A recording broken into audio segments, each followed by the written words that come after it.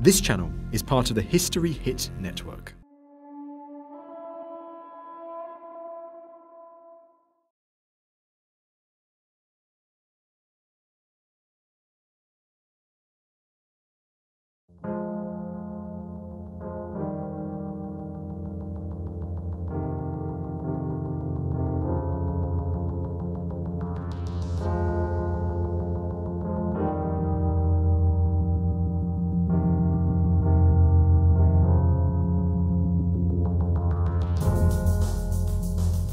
December 21st, 2012. That was the last time in which people around the world collectively thought the world might actually come to an end.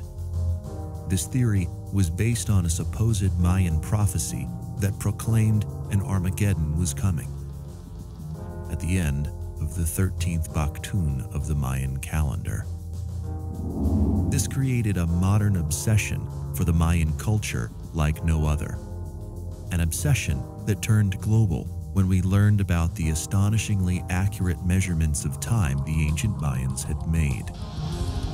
Lending credibility to this conspiracy theory, a string of natural disasters with intensities not seen in recent times struck our modern civilization and caught us very much unprepared. However, once the supposed date of this Armageddon had passed, many of the doomsday conspiracies quickly faded from memory. Though for some, many questions remained unanswered. Had the Mayans made a mistake? Had their science been flawed, or was it our very own science that failed us? En nuestra cultura maya, el ciclo que terminó, que dice en el 21, no concuerda con nuestro ciclo. Among the many misconceptions of the Mayan calendar are this one. This artifact shown here is not a Mayan calendar at all. It's not even Mayan. In fact, it's Aztec. Compelled by these same questions, a holistic science author and filmmaker, Elizabeth Terriot, set out to shed light on these mysteries and to decode the Baqtun.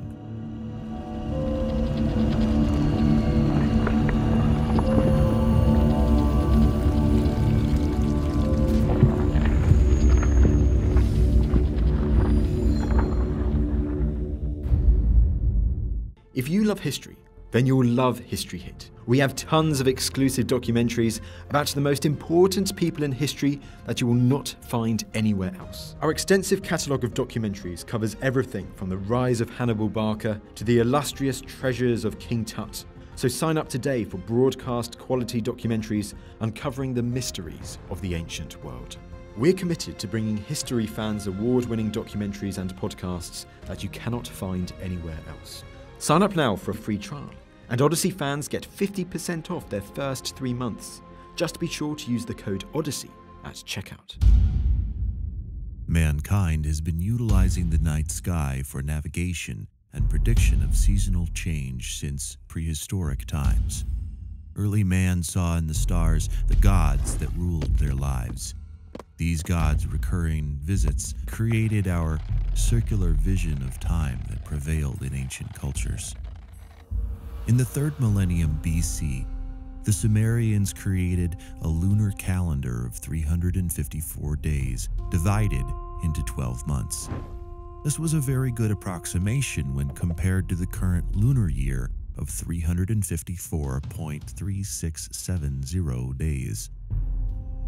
The Sumerian astronomers noticed the sun cycle lasts actually 11 days longer than the lunar cycle.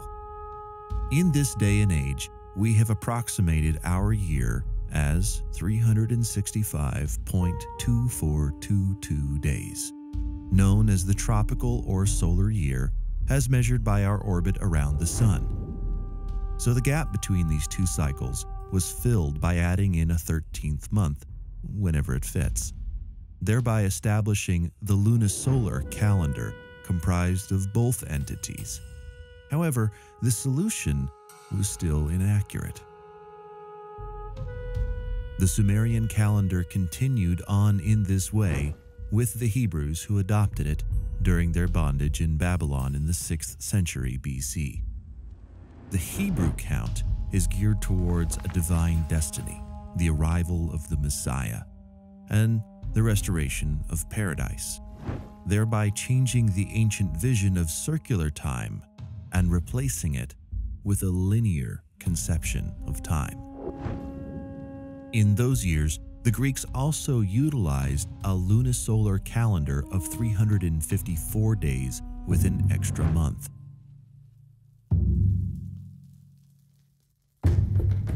The Romans also occupied the Greek calendar of 354 days.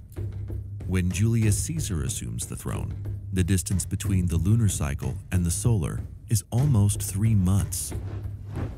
So the emperor calls on an astronomer from Alexandria who recommends adopting the Egyptian year of 365.25 days. The astronomer Sosigenes' suggestion of reform would require the addition of 90 days to the Roman year 46 BC. But in so doing, turned the first year of the Julian calendar into the Year of Confusion, because this was the first year that now had 445 days. The calculations of this astronomer had only an error of 11 minutes and 9 seconds per year. This calendar prevailed until the year 1582, when then Pope Gregory XIII discovered that there is now a gap of 10 days between the cycles of the sun and the moon, and then decided to correct the Julian calendar of that year by eliminating the days between the 4th and 15th of October of that year. He decreed that years ending in 2 zeros, whose numbers are not divisible by 4, are not leap years. This correction created the Gregorian year with an inaccuracy of 1 day every 3,300 years.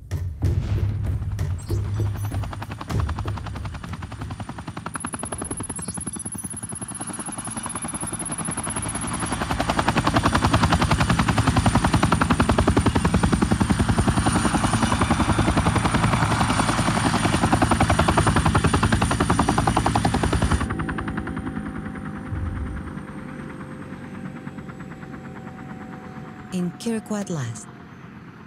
First, I will meet with Abuela Polinario, president of the Confederation of Mayan Councils. He has the authority and the wisdom inherited for centuries to guide us in our search.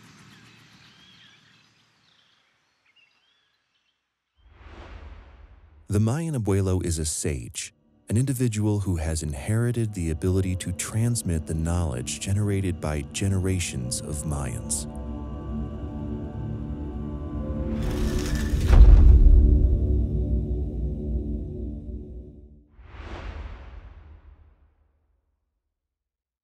Estamos en este asentamiento maya llamado Quiriguá.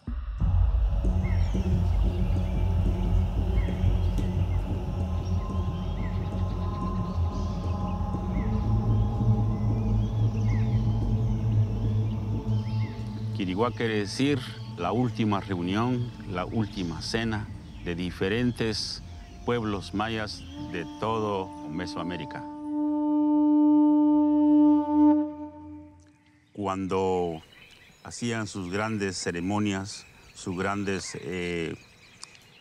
celebraciones del tiempo, tenían que codificar, escribir o archivar el ciclo.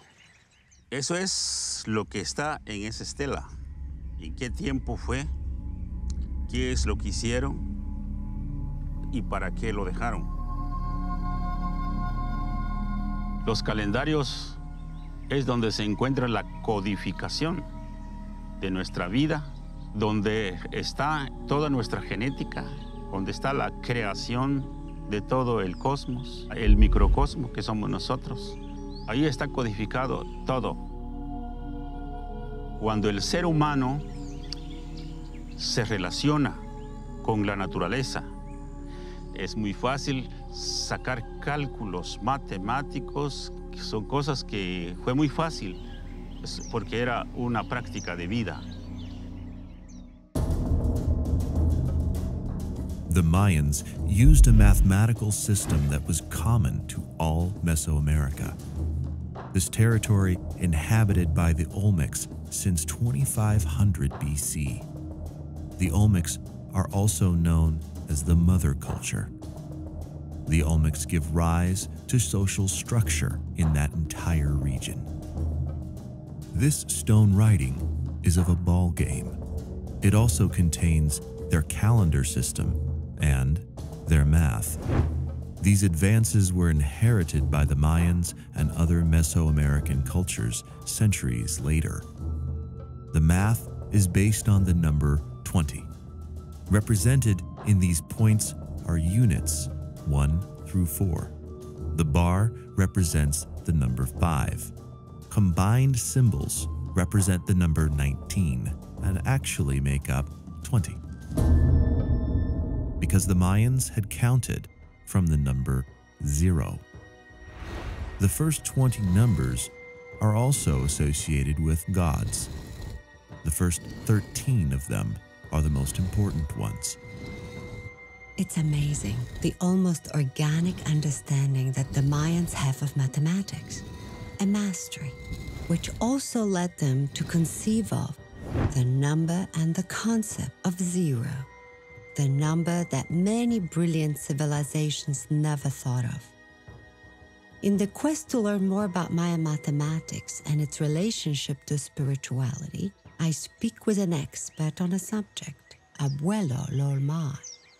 El cero para nosotros los mayas tiene un valor y no como en otras culturas que significa cero, que es nada, es vacío y eso. Entonces, por ejemplo, en muchas de las estelas se aparece una flor. Es la flor calendárica que le llamamos y quiere decir cero. ¿Por qué una flor, verdad? A la placenta, en muchos idiomas mayas se le dice flor, kotzij. Es el principio de. The Mayan 0 is also commonly depicted with a seashell that symbolizes creation and the spiral of time, the beginning and the infinite.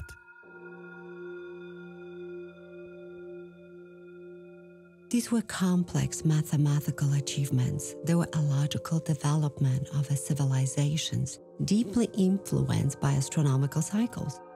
To these people, the numbers weren't just meaningless symbols, but they were the time and the universe bearers, living organisms of which we are part of. Los abuelos, como estaban bien conectados con toda la naturaleza, se internaban dentro de ellos y miraban el sol, miraban la luna, miraban las estrellas. Eso están en la garganta, están en los oídos, los ojos, en los órganos. Pero eso no es magia, eso es un poder. Allí está escrito todo el movimiento y la composición de nuestro cerebro. Ese cerebro palpita. Y lo que está escrito son palpitaciones y esa palpitación tiene un sonido. Y ese sonido produce ondas y esas ondas se vuelven una canción, un canto. Following the words of the Abuela Apolinario, a ceremony is performed. In this ritual, I am asked to search inside myself with the guidance of Don Miguel, a spiritual guide who performs the rites intended to purify my mind and my body. It is an honor to undergo this blessing.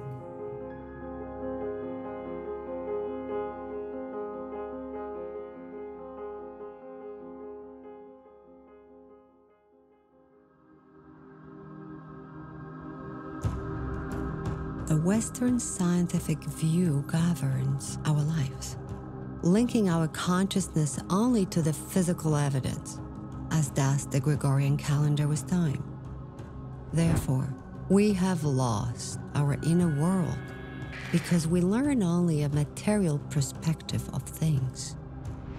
To learn more about the connection between our inner world science and the Mayan calendars, we call upon Carlos Barrios. Carlos's work built upon Apolinario and Lolmai in this search. Por primera vez, la ciencia oficial está reconociendo lo que nosotros venimos diciendo. Si tú ves lo que te hablan los físicos cuánticos, estás oyendo parte de lo que es el conocimiento de los abuelos. Los abuelos mayas de siempre han dicho que la luz ha viajado en una espiral y ahora se dan cuenta con los aparatos actuales que la luz viaja en una forma espiral. Porque al final de cuentas, la espiral es la forma de la creación, de la manifestación de la realidad. Entonces, nuestro ADN está conformado por una espiral, que es el espacio-tiempo, el Nacht, que es una macroespiral, la relación de toda la creación.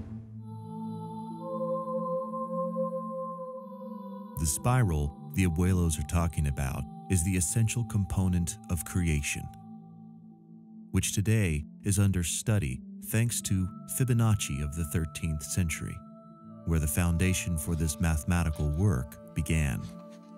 By discovering the infinite sequence of natural numbers that start within 0 and 1, followed by the sum of two previous numbers.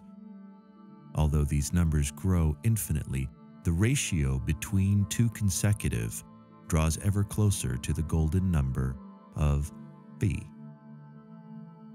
We can combine the Fibonacci sequence and phi by drawing two squares of 1 unit per side connected by one side, then a square of 2 units per side above the previous two, then another of 3 units, and so on. By joining their verticals through quarters of circumference, we then get a spiral.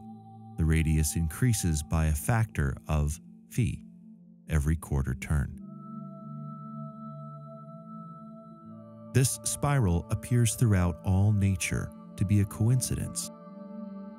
DNA molecules are spirals, seashells are spirals, the structure of galaxies are spirals, and they are among so many other examples that are right before our eyes. Nosotros tenemos pues todo ese conocimiento de las vueltas de la espiral del tiempo y sabemos que a determinado momento una situación se repite, solo que con otros escenarios y otras energías. Entonces es muy fácil, si tú llevas un registro del pasado, poder determinar que va a suceder una situación muy similar, pero por supuesto similar. Mayan inscriptions also have spirals. The mathematics used to create the Mayan calendar also appear to be based on equations similar to the Fibonacci method. 1 plus 1 plus 2 plus 3 plus 5 plus 8 equals 20, and 20 times the next number in the series, 13, which is equal to 260 days in the Mayans' sacred calendar.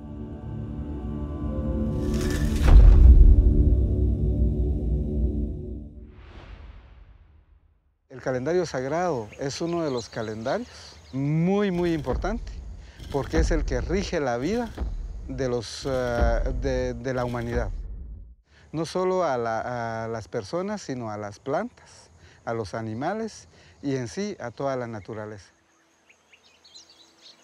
Los días del calendario sagrado son 20 días, combinado con 13 números.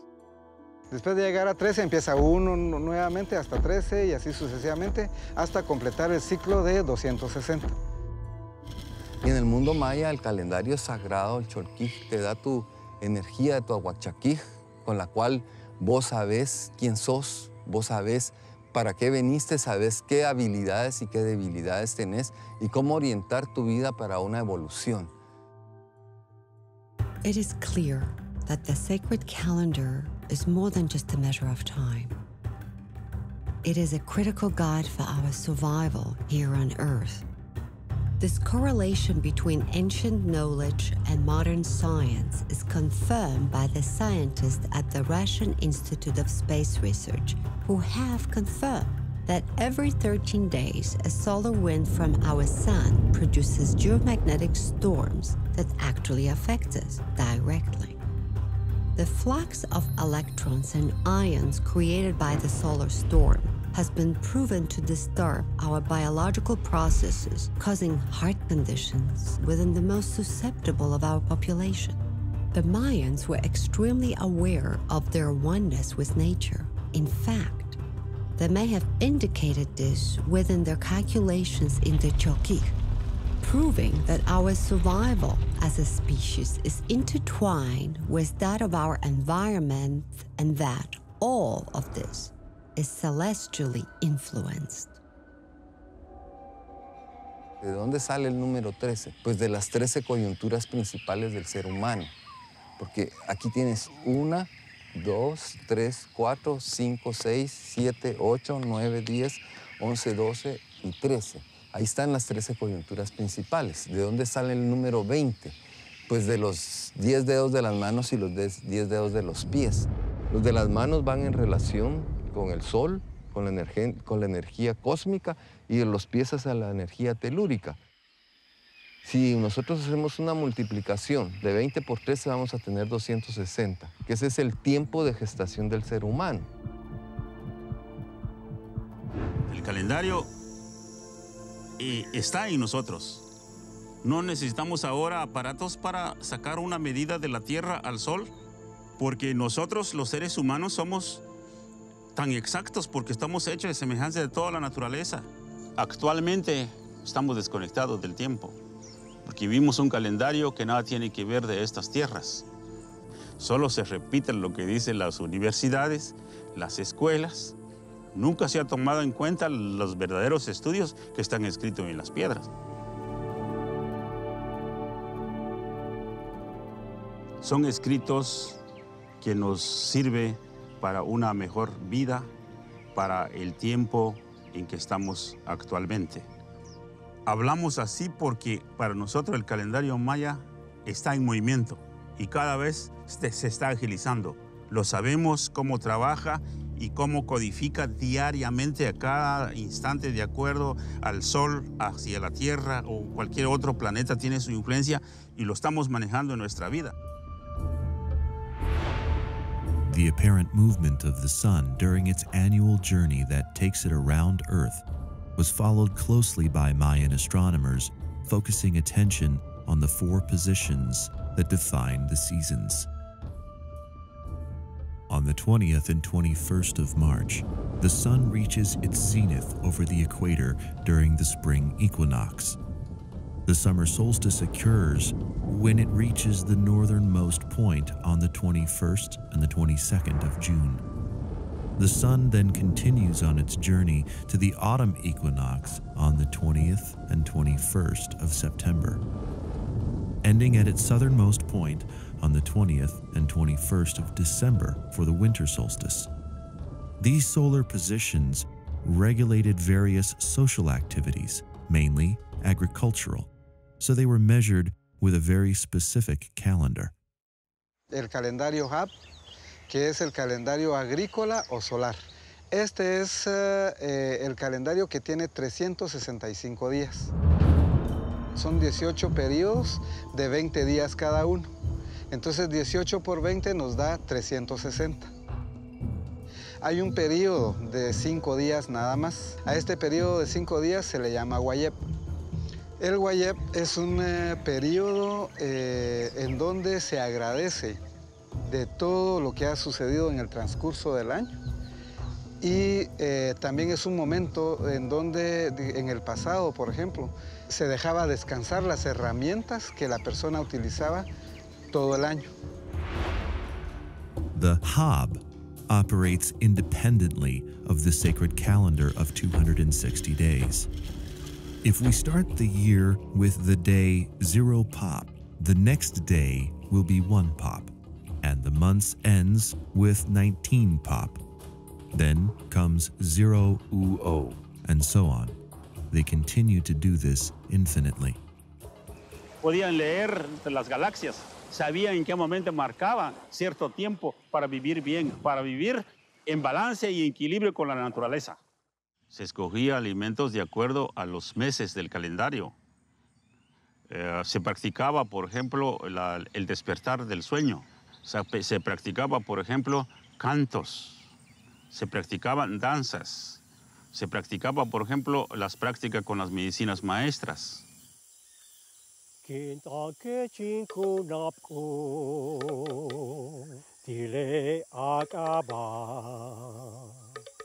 that is exactly what I did on this trip to the Yucatan Peninsula.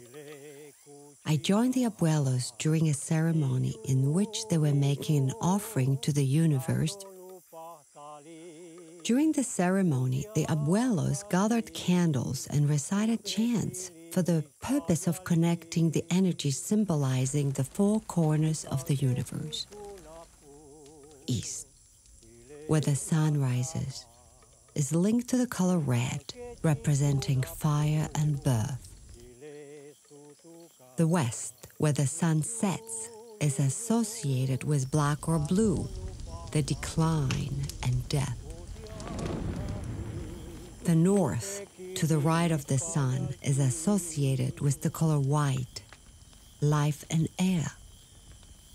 The south, to the left of the sun, is linked to the color yellow, seeds and wisdom.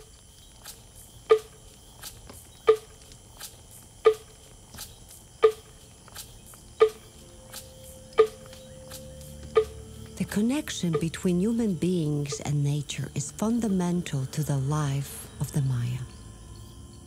This is also reflected in the Mayans' calendar. Although experts do not agree on how the Mayans fit the hap into the solar year, a gathering consensus is emerging.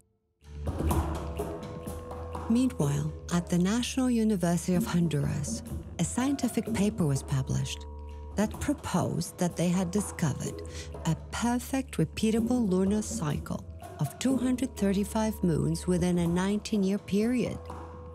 This new discovery was actually written in stone in the Copan thousands of years ago by the Maya.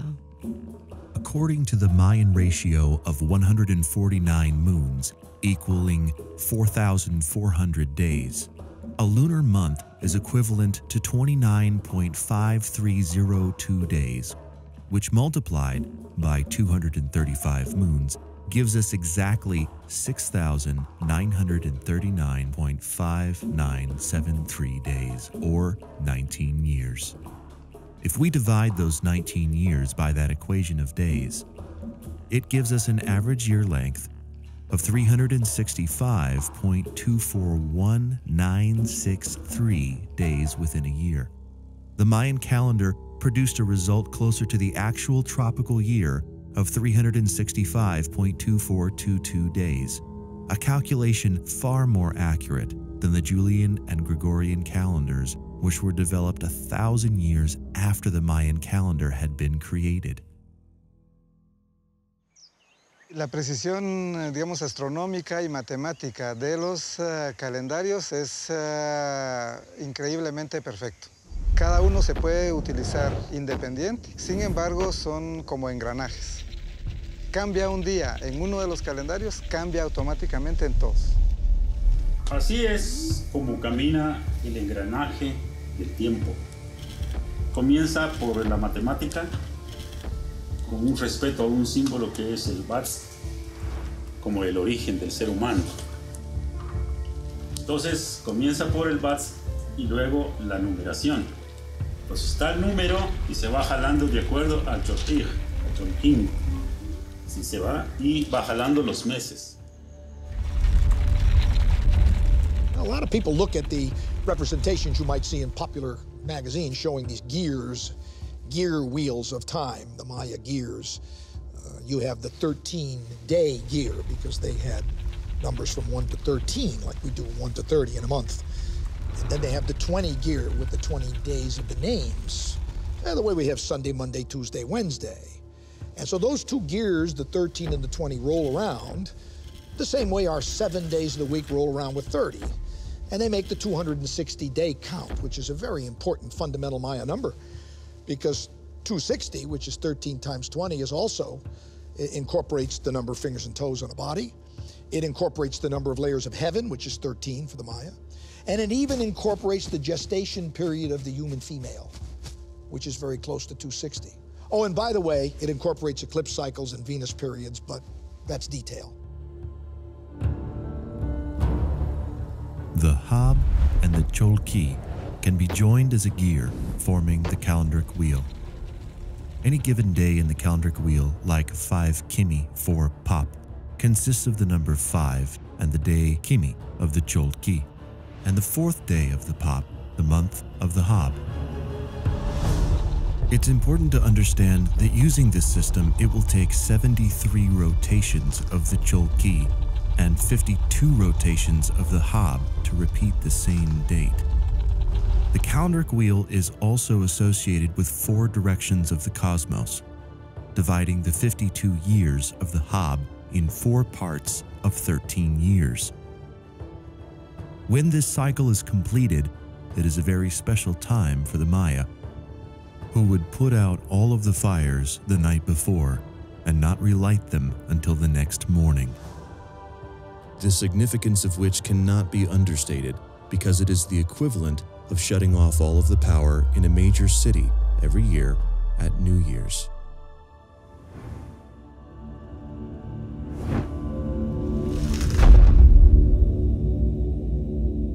Cuando se habla del 13 Baqtun, o en la mayor parte de idiomas mayas es Oxlajuj Baqtun, se habla de un periodo solamente.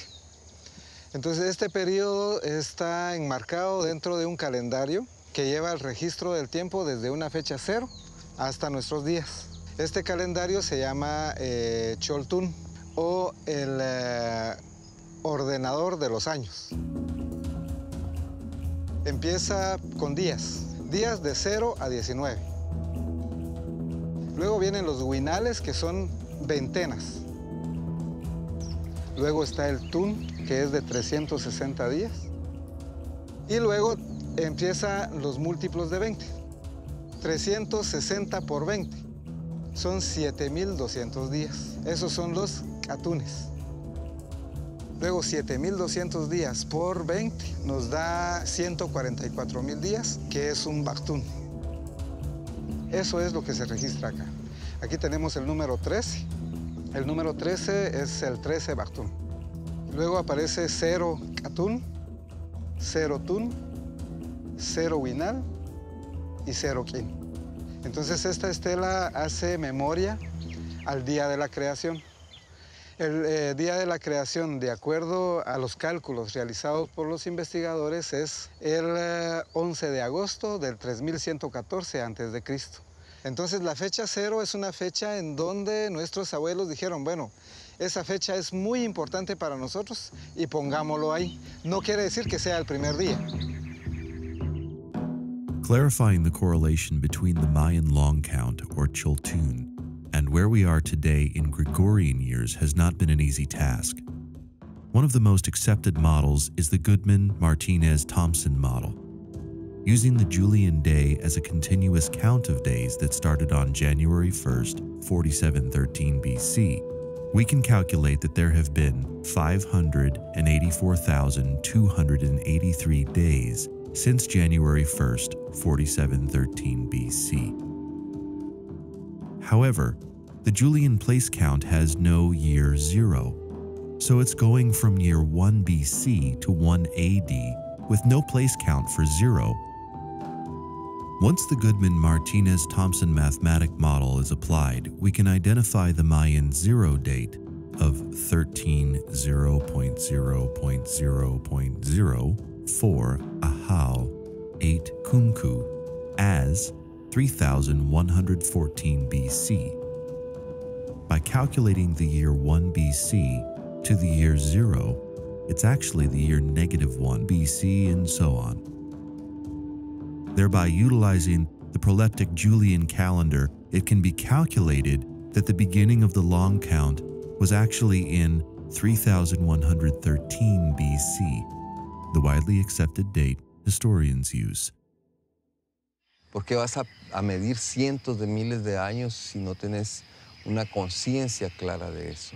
Nuestra mente no tiene la capacidad de entender eso, porque estamos pensando con la mente racional. Tenemos que trascender la mente racional para poder percibir eso. Tenemos que entrar dentro de esas medidas de tiempo gigantes que hacían los abuelos. The Mayan long count is not oriented toward an end. But as a hub and key have proven, it's about measuring cycles. However, in this case, these are cycles of an extraordinary length. So where did this whole doomsday prophecy come from? An Maya shaman I know well told me, why is it that you gringos are so worked up about the 2012 calendar turning over? We know very well that it means that we will try to make there be a new beginning. We will try by our actions to make it a better world. And I thought in talking to the Maya shaman that that's not so different from what we do on New Year's Day, which is the end of a cycle, the end of the year. Mucho viene de un concepto europeo o estadounidense y cristiano. Entonces el cristianismo nos dice que hay un fin del mundo. Entonces el 13 Baqtun es el fin del mundo. Ahora se ha encontrado en un sitio que se llama Tortuguero un monumento en donde dice que se completa el 13 Baqtun, 4 Ajau, 3 Canquín. Y eso nos lleva al 21 de diciembre del 2012. Sin embargo, hay periodos mucho más largos que los Baqtun. Consisting of 13 Baqtuns or 5,200 tune years. Hay Pictun, Calaptun y Quinchiltun. ¿Para qué nos sirve a nosotros esa medida de tiempo? ¿Qué nos está informando todo este conocimiento de los abuelos? Nos está informando la esencia que surgió durante ese ciclo, que es una energía pues, que es en la que nosotros hemos evolucionado, esta humanidad, esta civilización. Pero primero, hace pues, casi 20 y pico mil años, 26,000 años, hubo una energía que estaba relacionada con el elemento fuego y que estaba relacionada con la energía femenina. Luego vino el siguiente ciclo de 5,200 años, que estuvimos inmersos dentro de la energía masculina y del elemento tierra.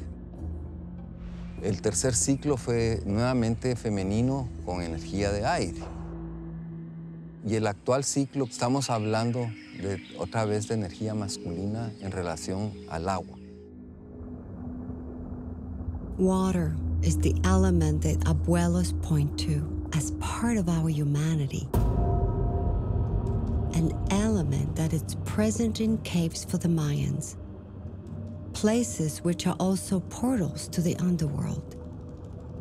Therefore, in the caves lives the god of death, Ahpuch, alongside the water god, Chak, and the goddess of fertility, Ixchel.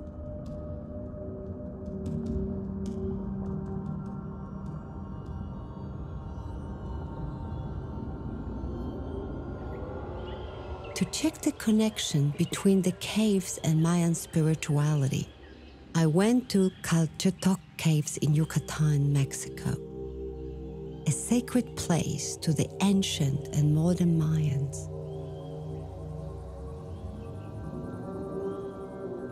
Nosotros sabemos que todas las cosas tienen un chajal, y entonces por eso nos tratan de retrasados, de anticuados, de primitivos. Pero sabemos que todo tiene un espíritu, quiere decir chajal, una esencia, un guardián de las cosas. The truth also applies to the caves. So before I enter, I have to ask permission to the guardians of the place.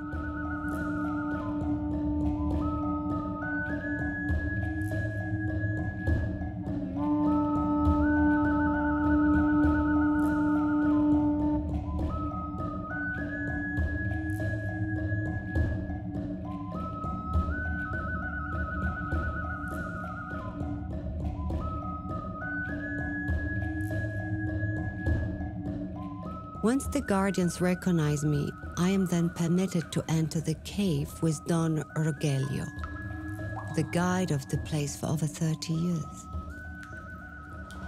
Estas son las sartenejas para recolectar agua los mayas. Es decir, todas las piedras que ven acá, los mismos mayas lo tallaron y lo colocaron bajo de cada estalactita donde vieron There's que cae still el agua. water collecting Sí. here. At the entrance, we find the water element, which is picked up by the abuelos because the origin is sacred. And before entering the cave, I met the goddess Ixchel. It's easy to see the importance of the goddess Ixchel in this cave, because during the caste war, the Mayans hiding in this cave looked to the goddess as a glimmer of hope for the continuation of their race. Cuando hubo la guerra de castas, toda la gruta, todo adentro, vivió mucha gente. Se calcula más de 1000 personas refugiados adentro. Eso acá dentro de la gruta, vean. En el piso encuentras en todas partes pedazos de cerámicas. Vean todo esto. Cerámicas que los mismos mayas utilizaron acá en que estuvieron refugiados. Solo que los mismos enemigos de los mayas que lograron entrar, así molestos, todo lo que vieron en el camino lo destruyeron, lo rompieron todo. This déjà vu of scenarios, I understood clearly on my birthday, April 12, 2012. Here I am in the Yucatan, exactly 445 years after. The 16th century Catholic bishop, Diego de Landa, burned the Maya codices and all relevant records of the Maya. De Landa had been responsible for cruel Inquisition techniques, not limited to torture and genocide, but nothing short of cultural annihilation. Quemaron todos los escritos de todos los registros en México y una parte allí nomás al otro lado del río. Quemaron todo eso, se ordenó la religión.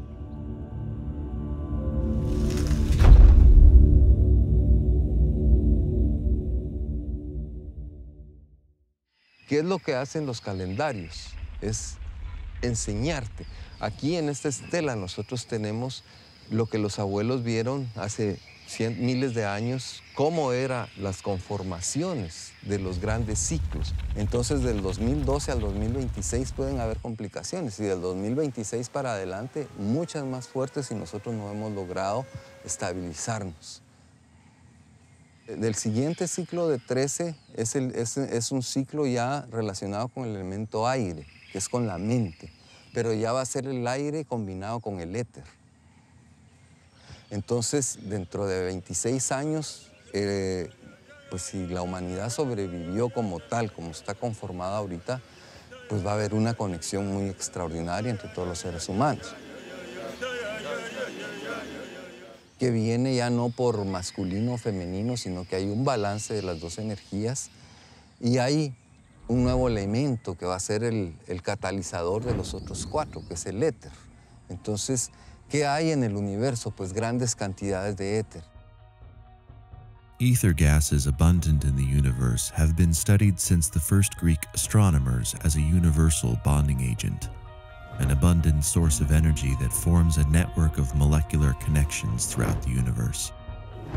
This network was confirmed by quantum physicists when they went looking for the coldest places in the universe and detected an energy which was at a temperature of absolute zero. At that temperature, matter should not vibrate and produce heat. There's usually no recordable release of energy as molecules are tightly compressed at this temperature. This is a phenomenon they call zero-point field, which means the particles cannot be isolated from each other.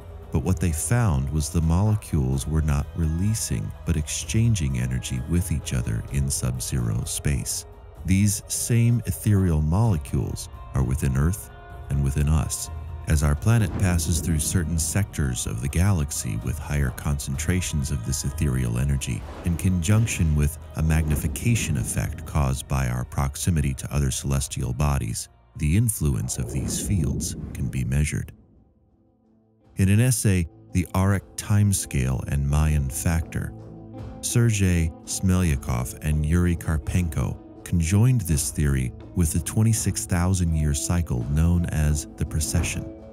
This precession is measured as the time it takes for the axis of rotation of the Earth to make a complete passage oppositionally through the 12 signs of the zodiac, the Mayan equivalent of being the Baqtun. Smelyakov and Karpenko divided it according to Phi in the Arc epochs of 5,200 Tun years, which is 1/5 of that cycle. In so doing, they discovered that these epochs were set by the Mayans according to the time they take to transition through these areas of energy, resulting in 12 periods of increasingly shorter duration, of which, historically, it was discovered the recorded events aligned with the development of stellar events, new knowledge, the arrival of spiritual teachers, wars, and also quick political changes and weather disasters, as if delivered on schedule. 2013 is the date given to the end of the 13th Baqtun by Smelyakov and Karpenko, also being the beginning of increasingly short cycles of demographic and environmental changes that will affect our planet until 2050. These researchers agree with the abuelos that there are serious problems coming our way. And that's why. La espiritualidad de este tiempo tiene un nombre y esa es acción. Ya nos podemos poner a meditar 20 años para alcanzar la iluminación. No hay tiempo, porque ya estamos en la época de destrucción, de cambios, que si nosotros no evolucionamos rápido, pues nos vamos a quedar.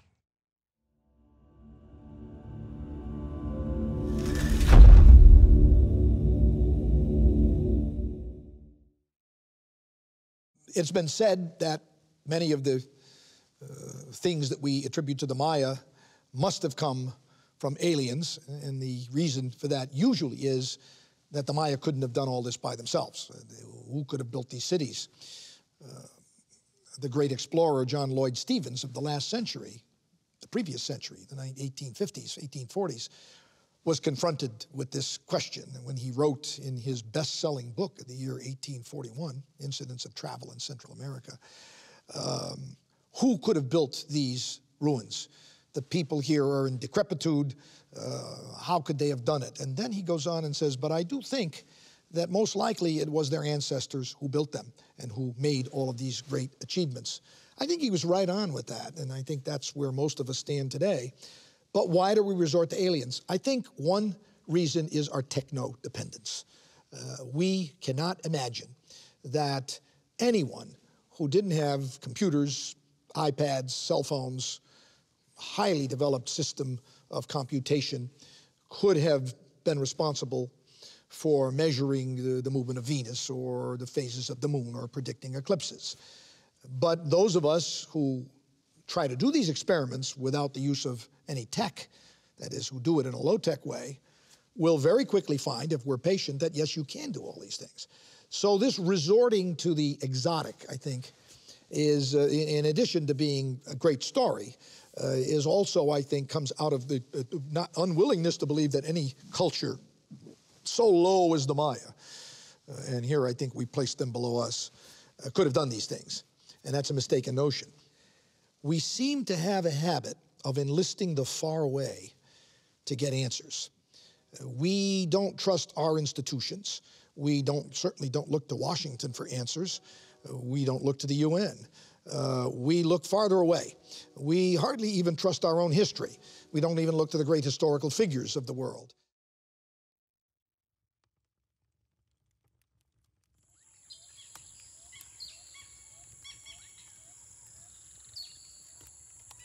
Si la sociedad no toma en cuenta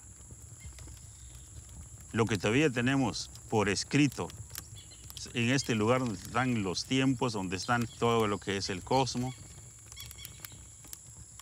si no entendemos por ahí, no hay ningún rescate.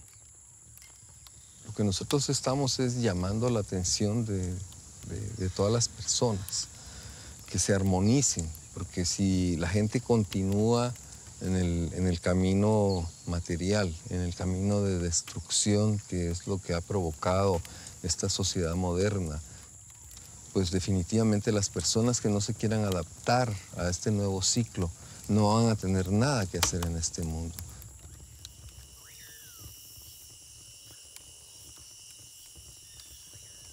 So right now, Baqtun is giving us another start and another possibility of doing it better. Tú ves ahora la sensibilidad con la que nacen los niños nuevos, las nuevas generaciones. Impresionante es la conciencia que tienen con la naturaleza, la conciencia ecológica y el conocimiento que traen. Ellos son los que van a vivir este cambio. Within every newborn soul here on Earth, there is an opportunity for humanity to change course in any direction. Anything is possible. And with the technology in place right now, the reality of a collective consciousness is just a step away. As we already have through the use of existing technology, a collective consensus. Interconnectivity on a scale never before imagined even by fictional writers and those who claim to have clairvoyant powers. Technology which looks more and more biological as it advances, as it has already begun to transcend its mechanical limitations. Concept not lost on the Mayans, who skipped over much of the mechanical to focus their genius on mastering their own interconnectedness with nature rather than isolation from it. Through estimating the speed of exponential technological advancement, we can only say for certain that the technology of the future will be well beyond our ability to explain it. It will, in fact, seem impossible for anyone not immersed in the technology of the time to understand how it works. Therefore, it is clear that as more of us connect with nature, the cosmos, and ourselves, it is more likely that we will be able to achieve the necessary evolutionary leap for humanity and our planet. This connection will allow us to find the ways to preserve our existence in a sustainable form as symbiotic rather than parasitic to our host planet. Por supuesto que por supuesto, estamos en un cambio energético. Entonces, lo importante no es descifrar lo del conocimiento, lo importante es vivir ese conocimiento.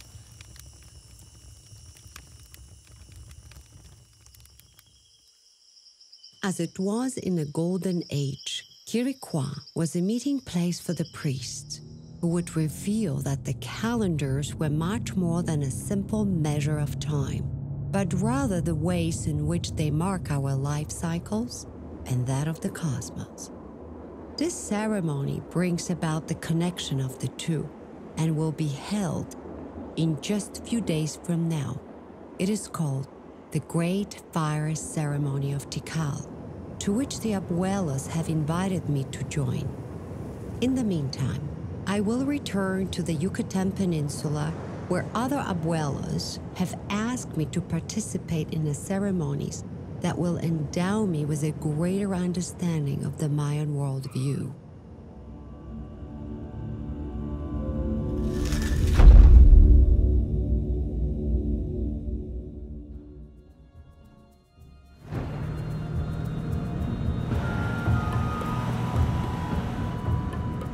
I turn to the UNAM, excited to learn more in depth about the Cholquí Huascanic Estrada, and Laura Sotelo.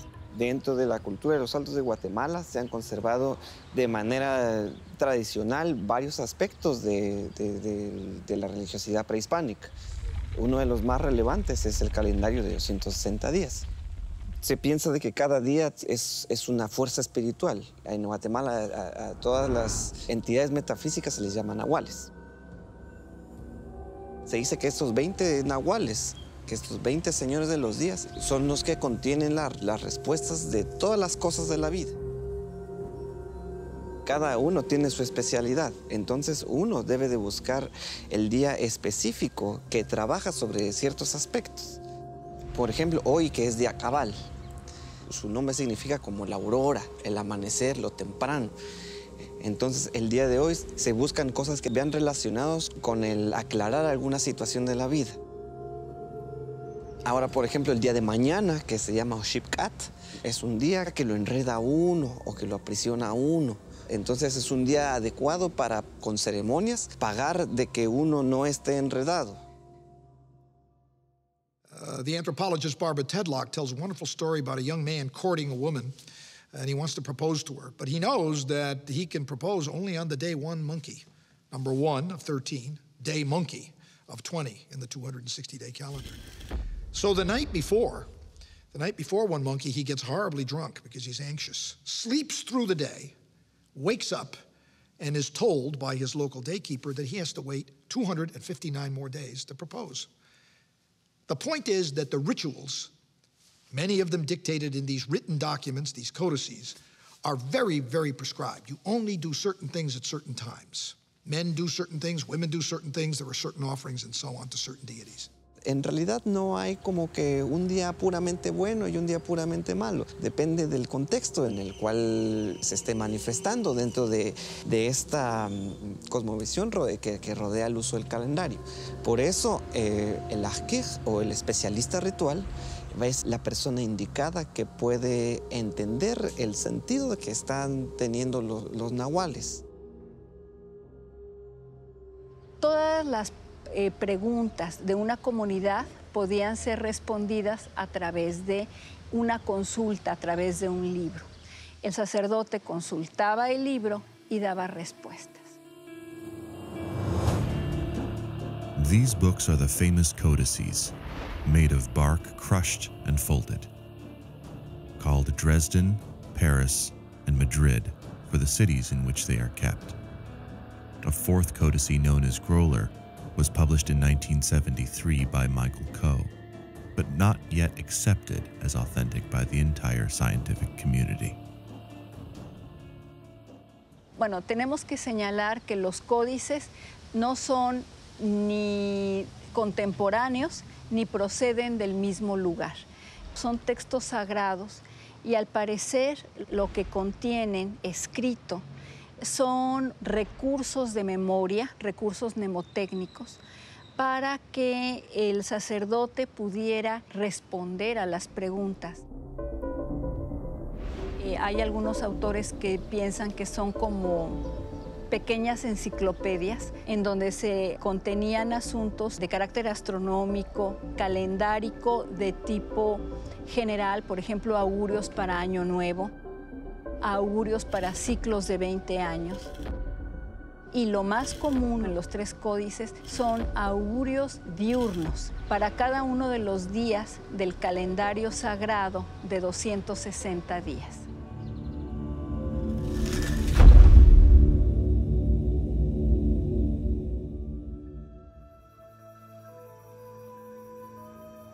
As the night falls on Merida, I am eager to know more about these preset dispositions.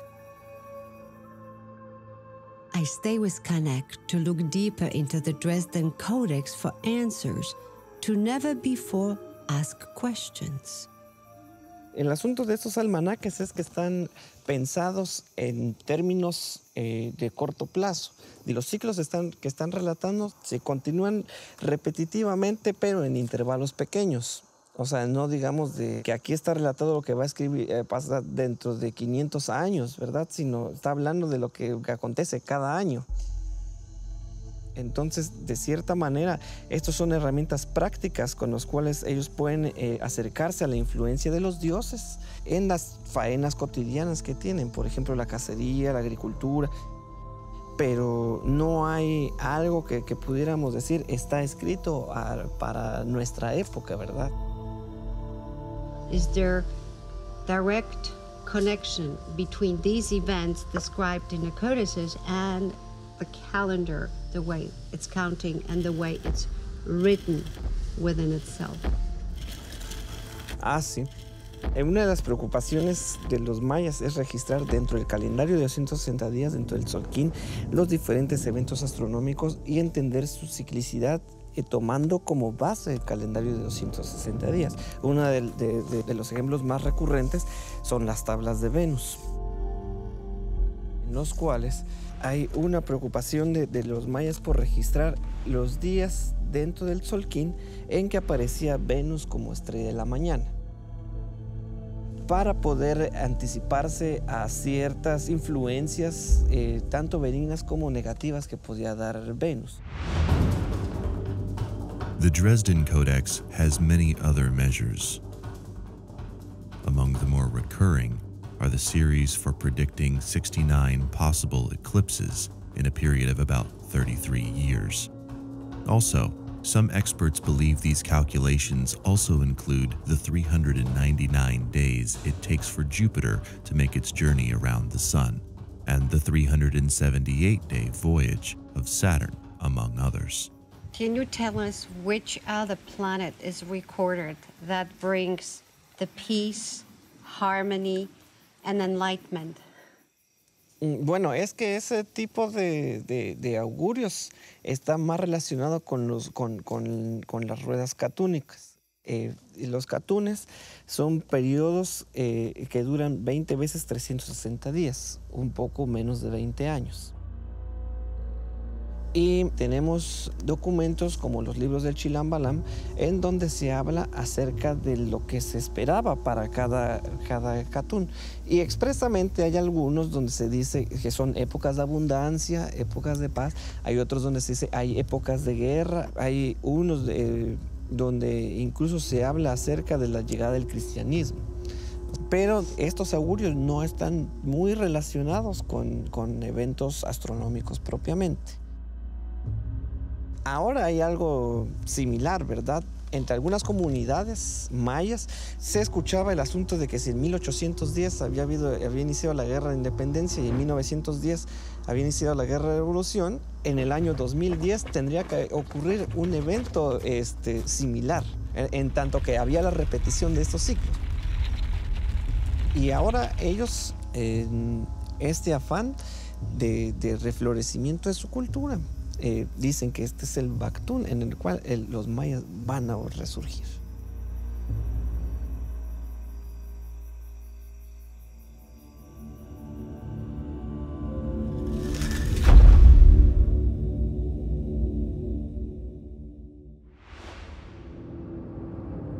I have traveled to the small village of Acancaj, the home of Don Edgar, an old friend of the Guatemalan abuelos who has dedicated his life to conveying the Mayan worldview.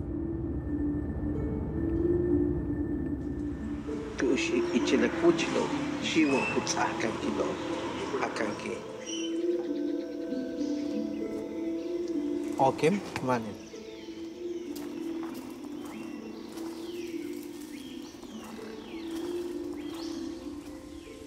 A wonderful wind appears, and I really felt the emotion from the wind itself.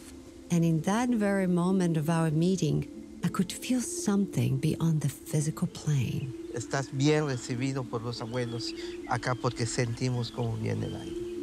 Te están recibiendo.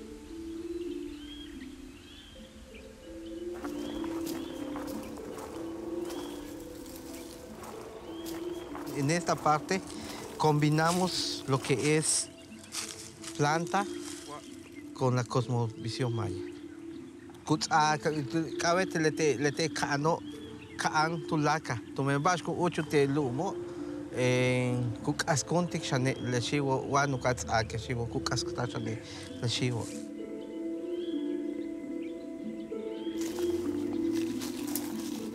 Y así seguimos en esta otra. Recognize that shape. Esta planta que le llaman el árbol sagrado, la ceiba. Se relaciona la planta con los cosmos, con el eje cósmico. 4 planos hay bajo la tierra, que es el tronco, que es la raíz. Y el tronco Son 4 planos sobre la tierra y la rama significa 4 planos en el cielo. 4 planos en el cielo, 4 sobre la tierra, 4 abajo, unido en un solo punto, que hace el número 13.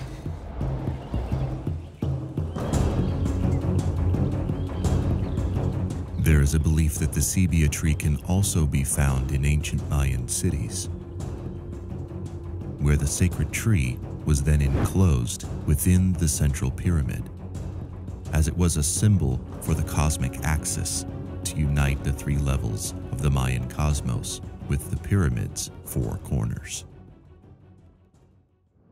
It is time to visit one of the most famous Mayan cities worldwide, Chichen Itza.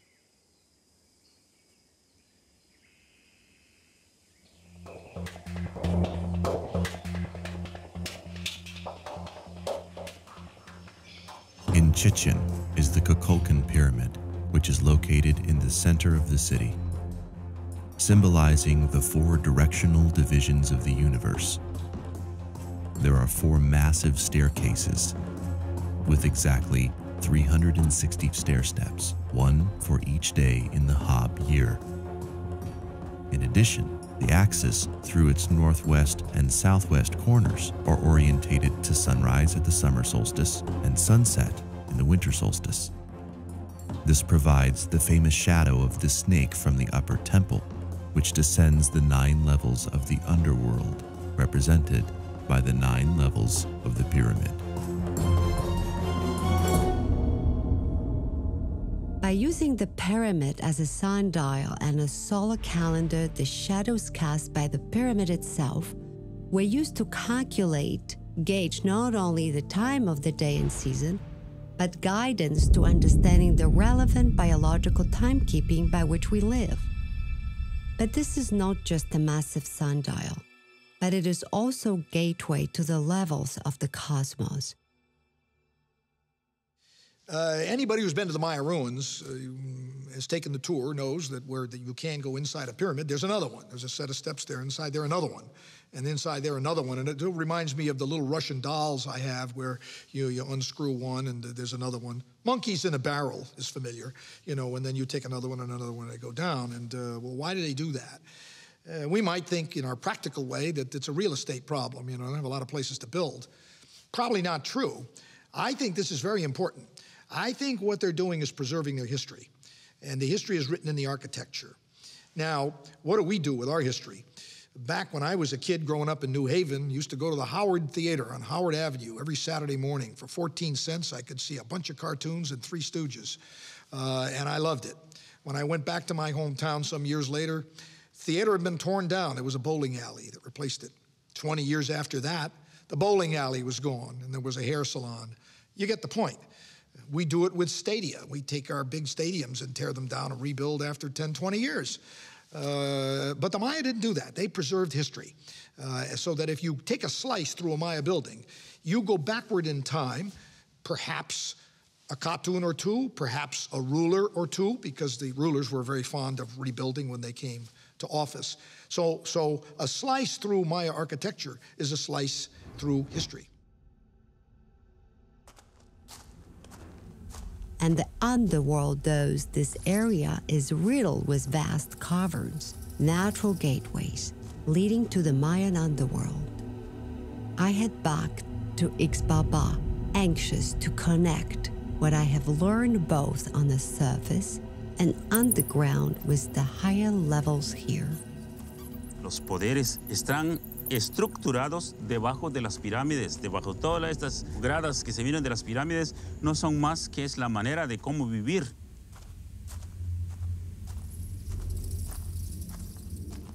Finally, I arrived to the second level of the pyramid representing universe, the level of the origin of humanity, where I find the jaguar, the guardian of the 4 corners of our universe. Es Balam Kitse. Balam quiere decir jaguar, el jaguar de la sonrisa dulce, el del sol, guardián de la raza roja originaria de este continente.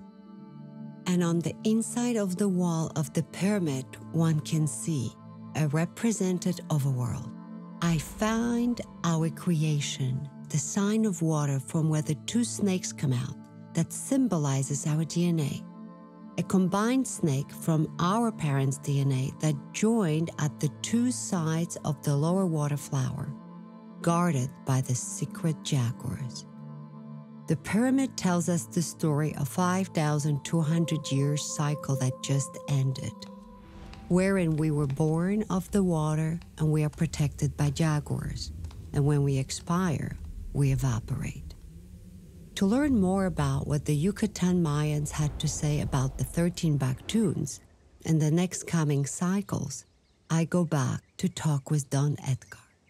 En estos periodos, el gran temblor que estaban esperando, el temblor no se refería al temblor físico o químico de la materia de la tierra, sino que el temblor era del ser humano, era en el corazón.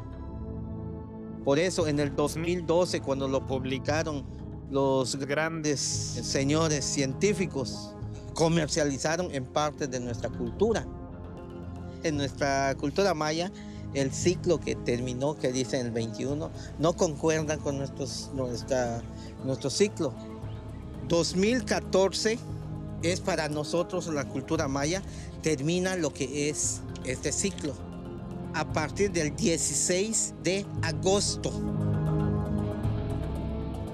¿Por qué agosto? Porque el calendario no puede terminar en diciembre, porque en diciembre es el calendario europeo. 2014 más 52 años nos vendría dando 6 en el 2066, es el cierre de otro ciclo.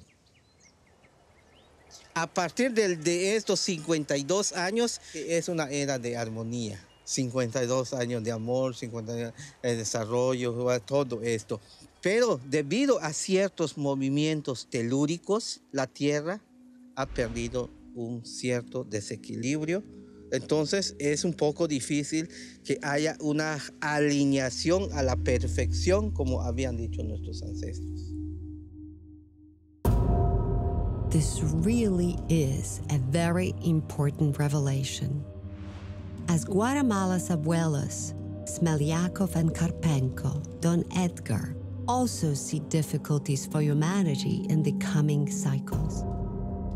Concerned, I ask what to expect for 2066. Se teme a que en el movimiento telúrico de nuestra madre tierra, queda un momento en que el polo puede reinvertirse. Entonces, al momento en que se reinvierte el polo, puede ser que esté más lento el movimiento de la Tierra o puede ser más rápido. Entonces, eso va afectando lo que es el medio ambiente. Y lo estamos viviendo. ¿Por qué? El hombre ha roto el eje cósmico. No cuidamos a la madre Tierra. Lo que le pase a la Tierra afecta al ser humano, afecta al hombre. Si no logramos el equilibrio, ya definitivamente ya nos va a ganar esta parte. Si nosotros damos una conferencia, si mi conferencia va a ser negativo, influyo mi negatividad a todos. El amor es lo que debemos de infundir a nuestros hijos, a nuestros hermanos, porque es uno solo, es el universo. Todo eso es la energía.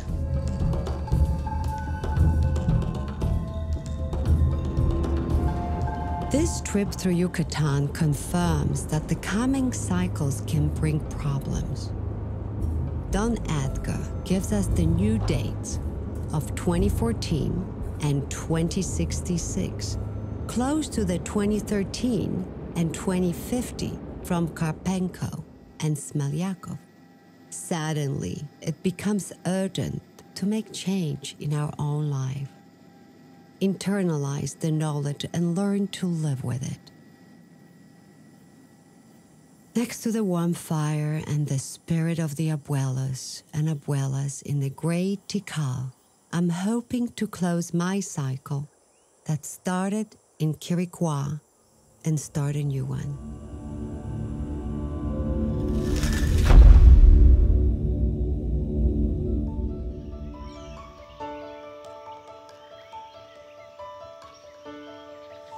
I guess it's a lifelong journey that happened to bring me here to Tikal.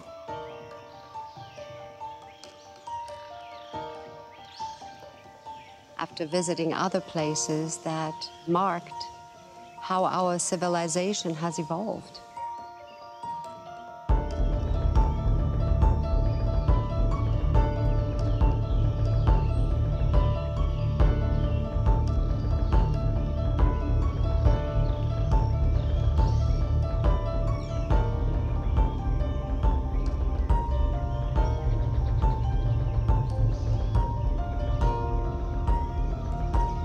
These pyramids and these locations tell us the story.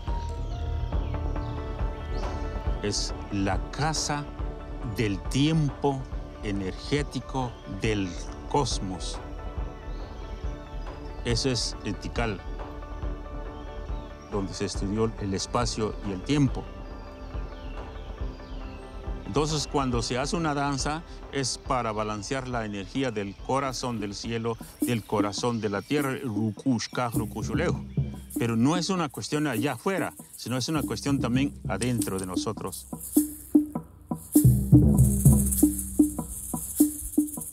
Entonces, es una ofrenda al cosmos para el balance de la misma vida, de todo, del cosmos.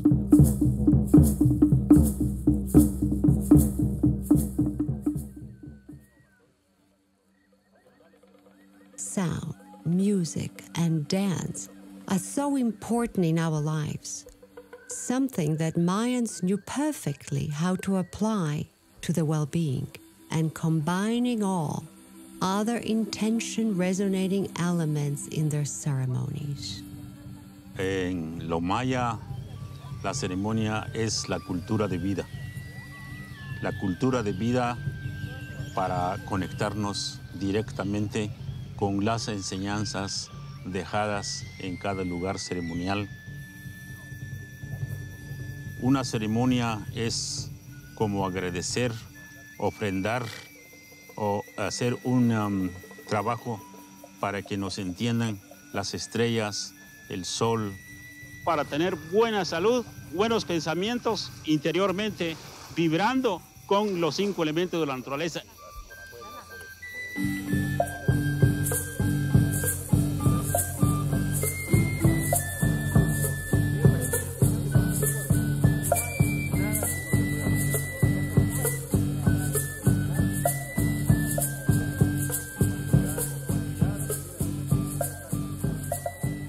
We've learned of 5 elements which create balance.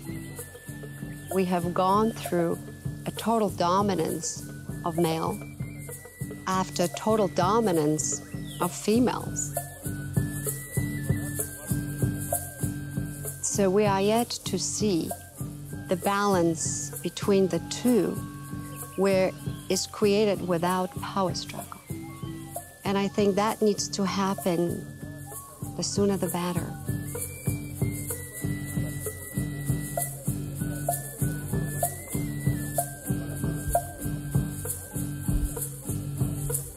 Esas energías activan una sanación perfecto con el equilibrio perfecto de la naturaleza, desde la dirección del cielo que es Dios, el hombre y la naturaleza. El balance de esos 3 da la sanación y eso solamente se logra a través ya de las prácticas de lo que nuestros abuelos sabios mayas dejaron.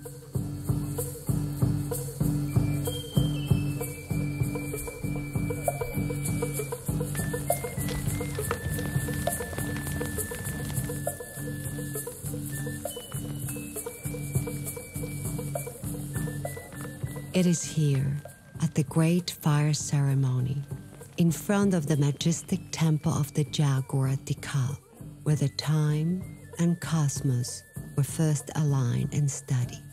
I and my judge. I'm just so happy that the words sometimes don't come out. The emotion is strong because you know you're in the presence of ones that know you, and you don't have to tell them anything. They know why you're here.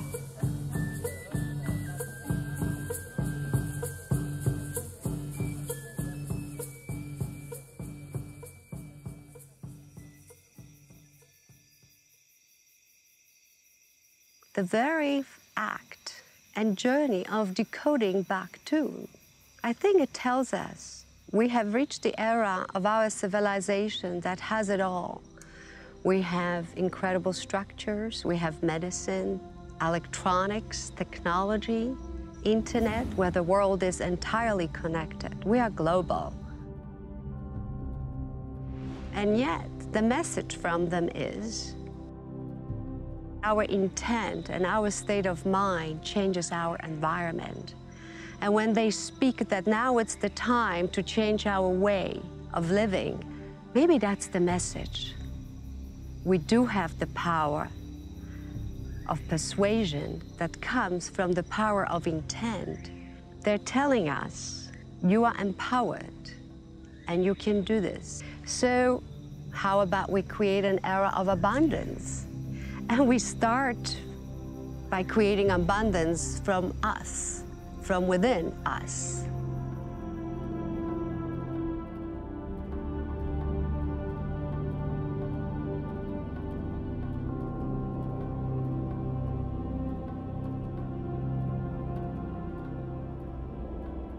I guess my journey has been long because not all was answered. But right now I'm more at peace that what I always believed somewhat subconsciously existed, it's presented right here and it's written by Mayans.